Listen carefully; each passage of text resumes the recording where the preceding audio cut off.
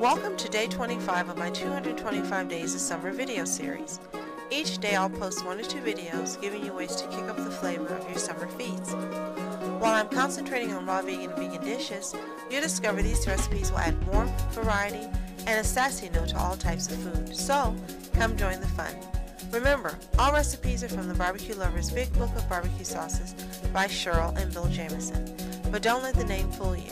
These extraordinary recipes will make for a summer full of raw vegan fruits, vegetables, and more, a powerful flavor experience.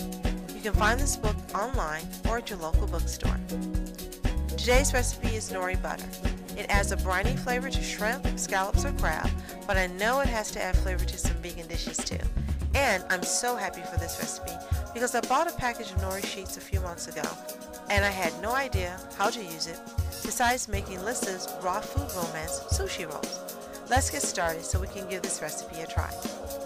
Now this recipe makes about 1 1/4 cups of butter. You'll need 5 sheets toasted nori, 1/4 cup water, 12 tablespoons unsalted butter, and salt.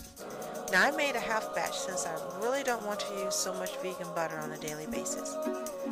Lay the nori sheets in a shallow dish, pour the water over them, and leave them soaking for 15 minutes.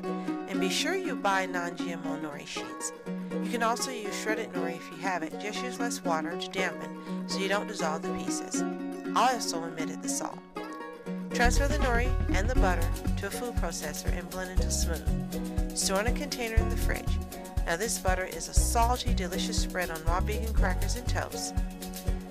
It adds flavor to many dishes, and if you add sesame seeds and red pepper flakes, you can use it on steamed white potatoes.